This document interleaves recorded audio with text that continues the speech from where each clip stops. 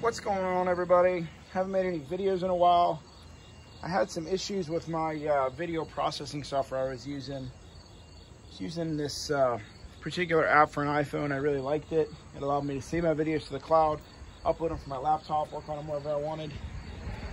And then one day I went to get my videos and it said that I wasn't a subscriber anymore, even though they were still billing my account. So I contacted their customer service people. I showed them where they had screenshots from a bank account where they've been taking the money out for the last couple months. They said I hadn't paid for 2 months. I ended up having to go through the Apple store and get a refund. The company wasn't willing to help at all, even though I could show them the receipts where I'd been paying them. Apple confirmed that they had forwarded the payments to them. It was a strange situation. So got really frustrated, couldn't find a video processing software that I liked. Haven't been around a whole lot. But anyway, I have some backlog videos. I'm going to try and get around to posting them about what happened with the Case tractor, the International skid steer I bought. Still working on the dump trailer. Got some other new stuff since then. But anyway, this is going to be a short video today that compares the 1,500 pound capacity Harbor Freight swivel wheel jack to the lighter weight one, and the sticker has come off. I want to say it's 750 or 1,000 pound one. I'll update that in the description. This is a 12-foot Carolina skiff that I've been working on. I got this Cox trailer with a $80 boat that I bought. Boat was a project I wasn't ready to get into right now, but the trailer was nice. So I completely redid it. It has brand new coupler. I got the Fulton foldaway coupler for it. Brand new Harbor Freight strap jack. Brand new bearings. Brand new 12-inch wheels and tires I got from Harbor Freight. You can see the bearing buddies are from Harbor Freight. The LED light kit is from Harbor Freight. So, I mean, it's really been relying on them a lot for just cheap stuff to get this little project going. This particular trailer was just junk. The bunks were completely rotted out. I got all new hot dipped galvanized bunk kit for it. 2x6 untreated bunks that I made with indoor outdoor marine carpet. This is the Stingray Viking from Home Depot. But this is the little project I've been working on.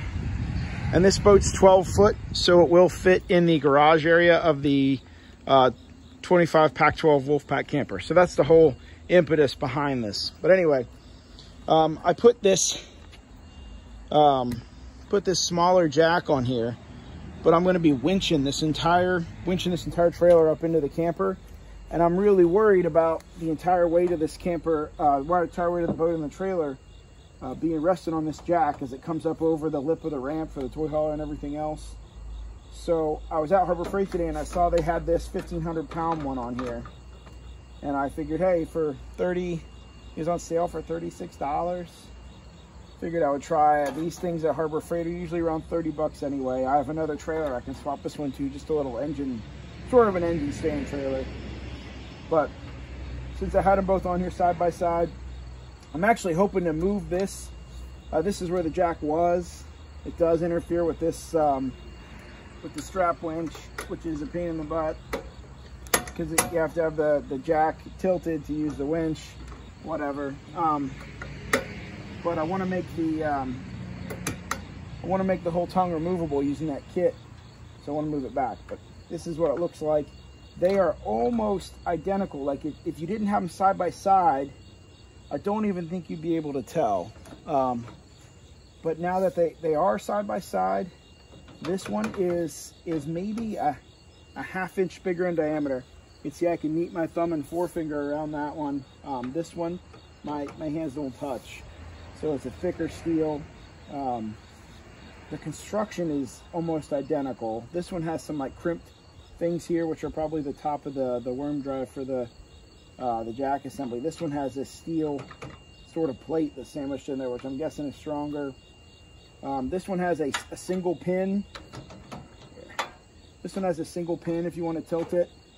This one here has these dual pins you've actually never seen before.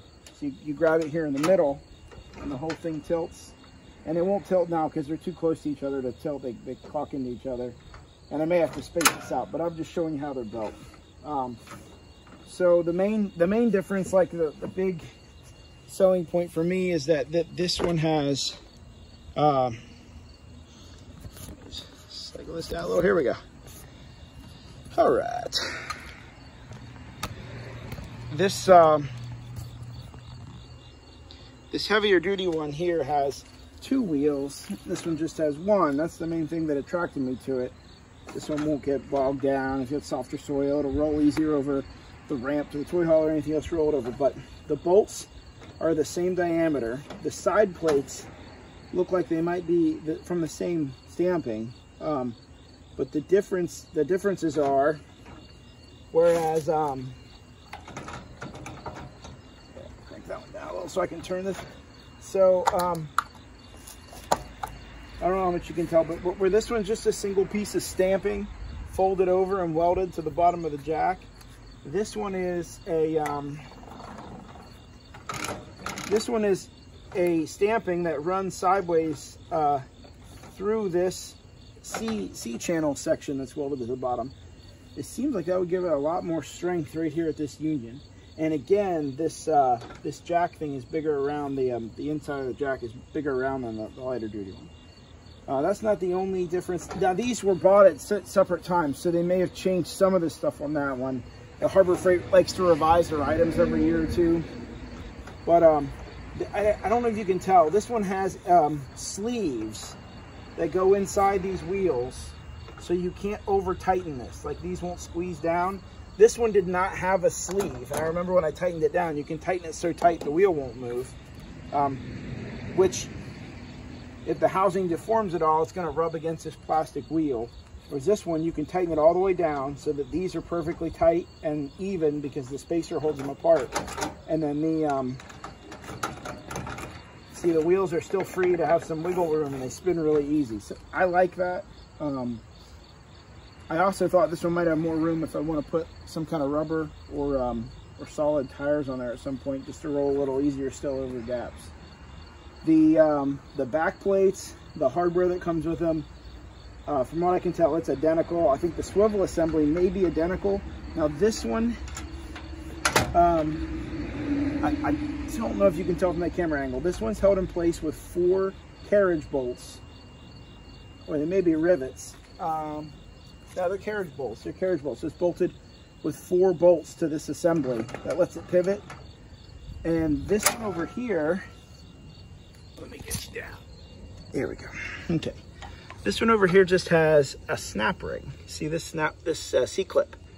The C-clip is all that holds this tilting assembly to that one. This one has, there's 4, sorry for the nausea there. There's 4 carriage bolts. So this one's definitely way stronger in the tilt assembly, but other than those bolts, they look identical. So I would say, I mean, this one you're getting thicker tube, you're getting a stronger tilt assembly, you're getting double two wheels. If the difference in price stays what it's at now, which it was within $10 of each other, there's no reason I think I'll ever buy the lighter duty one again. This one's just nicer. The only thing is, it is going to stick out further because you have 2 tires. It's really the only downside I can think of. Anyway, if you guys are looking for a cheap but slightly stronger jack, I mean, you're not going to want to use either of these on like an equipment trailer probably or anything like that. I don't think either of them are as strong as the jacks that are on my bigger flatbed and my dump trailer. And even though it's rated at 1,500 pounds, like I just don't think these are made for that.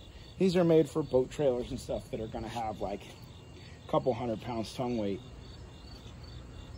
It's my opinion. Like I said, they are rated at 1,500 pounds. But this is a pretty nice jack, I think, for the money compared to the lighter duty one.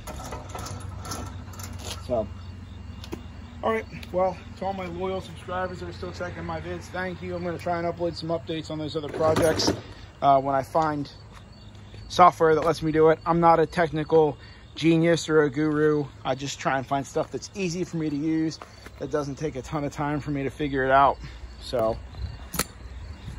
Charlie's still here. He's keeping an eye on everything while I shoot my videos. Thanks for your time, guys. Like, share, subscribe.